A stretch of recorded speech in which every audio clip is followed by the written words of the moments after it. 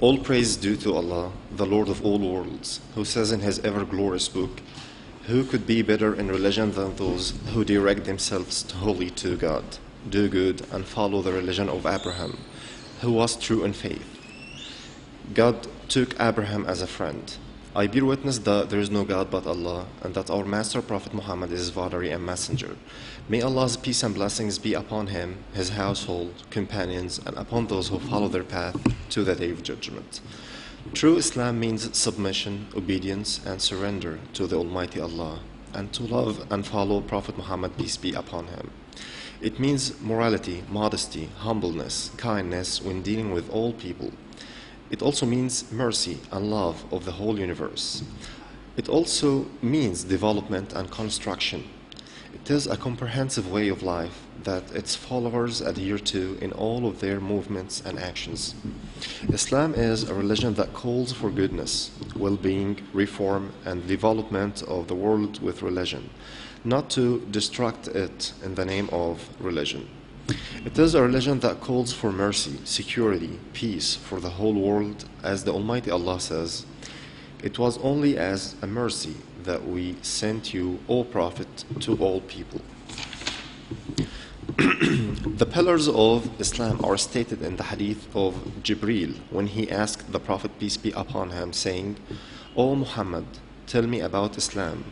He, peace be upon him, replied, "Islam is to testify that no one has the right to be worshipped but Allah, and that Muhammad is His messenger, and that you observe prayer, pay zakat, observe Psalm of Ramadan, and perform Hajj, provided that you have resources of making journey to it."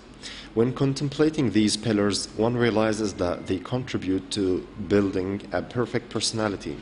When a Muslim believes that God is the one who has no partner, and that our Master Prophet Muhammad is his servant and messenger, he seeks to fulfill the requirements of this testimony by obeying the commands of Allah and avoiding His prohibitions.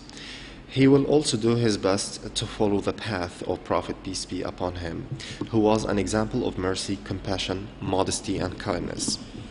Prayer, which is the greatest pillar of Islam, has its benefits for the worshipper, as it prevents him from committing indecent actions or evil. It also guides him to be upright and to have peace with himself and with the whole society. As Allah the Almighty says, "O Prophet, recite what has been revealed to you of the scripture. Keep up the prayer. Prayer restrains outrageous and unacceptable behavior. Remembering Allah is greater. Allah knows everything you are doing."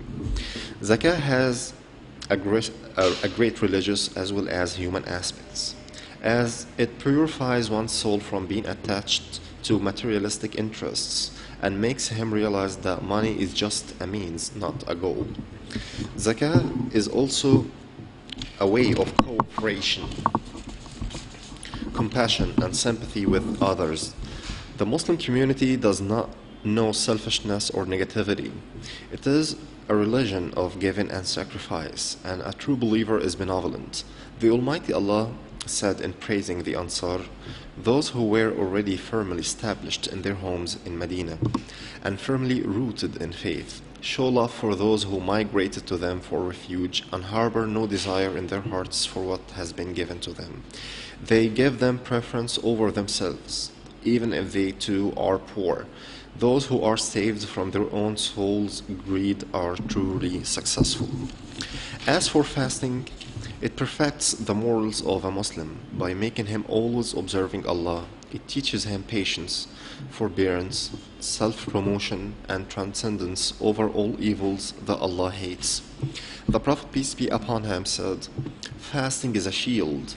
If any one of you is fasting, let him not utter obscene talk or raise his voice in anger. And if anyone insults him or wants to fight, let him say, 'I am fasting.'" The Prophet, peace be upon him, also said, "Whoever does not give up lies and false conduct, Allah is not in need of him leaving food and drink, that Allah will not accept his fasting." Hajj represents a behavioral and moral commitment before and during and after the completion of its rites. As the Almighty Allah says, the pilgrimage takes place during the prescribed month. There should be no indecent speech, misbehavior, or quarreling for anyone undertaking the pilgrimage. Whatever good you do, Allah is well aware of it. Provide well for yourselves. The past provision is to be mindful of Allah. Always be mindful of me. You who have understanding. Abu Hurairah narrated that Allah's Messenger, peace be upon him, said, whoever performs Hajj to this house, meaning Kaaba, and does not approach his wife for sexual relations nor commits sins while performing Hajj, he will come out as sinless as newly born child. Thus, all pillars of Islam have their implications that bring goodness, peace, and safety to the whole society. Pondering over the provisions of our religion, one realizes that it is the religion of morality, and its message is to perfect these morals. As our Prophet, peace be upon him, says, I have been sent to perfect good character. Thus, true Islam means faithfulness, loyalty, honesty, righteousness, goodness with one's relatives, generosity, peacefulness to others, relieving those in need, helping the desperate, and kindness with animals, etc. There is no doubt that understanding the essence of Islam, knowing the wisdom of its tolerant message, identifying its objectives, and applying all of this in light of the new developments of our time are urgent necessities to face contemporary challenges, to confront the terrorist and extremist groups, fight deviant thought, and overcome narrow-mindedness. Such understanding is necessary to be more open-minded, insightful, and to work to achieve the interests of people, spread high human values that achieve security, safety, peace, stability, and happiness for all humanity. One of the most important duties in Islam is that every Muslim should showcase Islam's various aspects of greatness, so that the entire world would realize the fact that it is a religion of peace that should be called for. Peace is one of the names of Allah. The Almighty Allah says, He is Allah, other than whom there is no other deity, the sovereign, the pure, the peace, and the bestower of faith. The greeting of Islam is peace. Allah says, O you who have believed, when you go forth to fight in the cause of Allah, investigate, and do not say to those who give you a greeting of peace, you are not believers. The greeting of the paradise dwellers is also peace. Allah says, the angels descend upon them from every gate, saying, peace be upon you for what you patiently endured, and excellent is the final home. The Prophet, peace be upon him, also used to supplicate Allah the Almighty after every prayer, saying, O Allah, you are as-salam, and from you as-salam. You are blessed, O one of magnificence and generosity. Islam is a religion that preserves human dignity, so it forbids backbiting and envying each other, hating each other, degrading each other, and causing harm to each other, be it in words, actions, signs, or gestures. Allah the Almighty says, O you who have believed, let not a people ridicule another people. Perhaps they may be better than them. Nor let women ridicule other women. Perhaps they may be better than them. And do not insult one another, and do not call each other by offensive nicknames.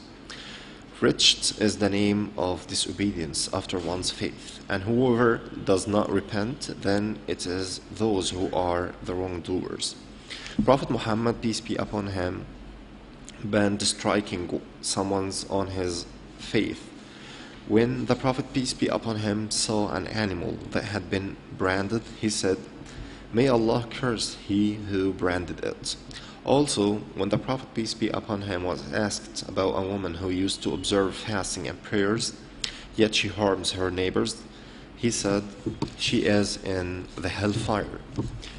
In this connection, he peace be upon him, said, "He who believes in Allah and the last day, let him be hospitable to his guest, and he who believes in Allah and the last day, let him maintain good ties of blood relationships.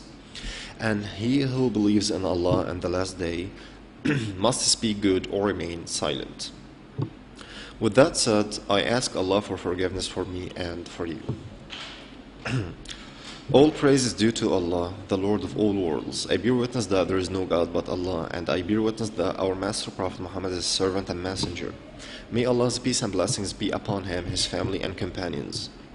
Muslim brothers, Prophet Muhammad, peace be upon him, entrenched the tolerant teachings of Islam, its decent ethics and moral values in the hearts of its followers, until they became a way of life. Ja'far ibn Abi Talib, may Allah be pleased with him, when standing before the Negus, he showed some of these noble values. Fully confident of himself, he said, "O King, we were a people in a state of ignorance and immorality, worshipping idols and eating the flesh of dead animals, committing all sorts of abomination and shameful deeds, breaking the ties of kinship, treating guests badly, and the strong among us exploited the weak. We remained in this state until God sent us a prophet, one of our own people, whose lineage, truthfulness, trustworthiness, and integrity were well known to us. He called us to worship Allah alone and to renounce the stones and idols, which we and our ancestors used to worship besides God.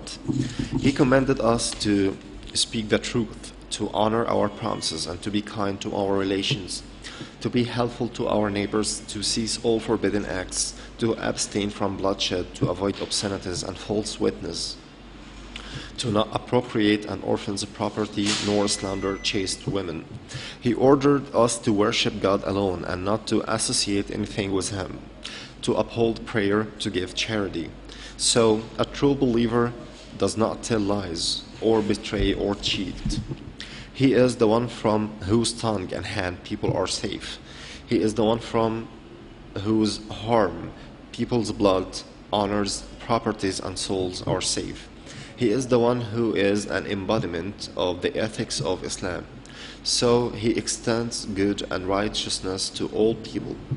If we actually want to offer a comprehensive definition for the true believer, suffice it here to offer the one by the Prophet, peace be upon him. He said, "Should not I tell you about the true believer? The believer is the one from